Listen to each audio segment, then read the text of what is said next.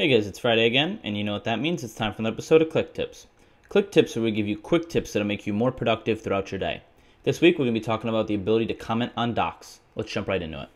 Let's say that you're collaborating on docs with a coworker and you want the ability to comment on it, whether that be for proofing or just making suggestions. You can do that.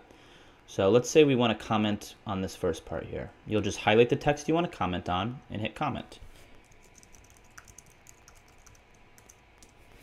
Once you comment, you'll see that the text will be highlighted and it will appear on the right side here. By default, it will be assigned to anybody, but you can go ahead and assign it to whoever you want.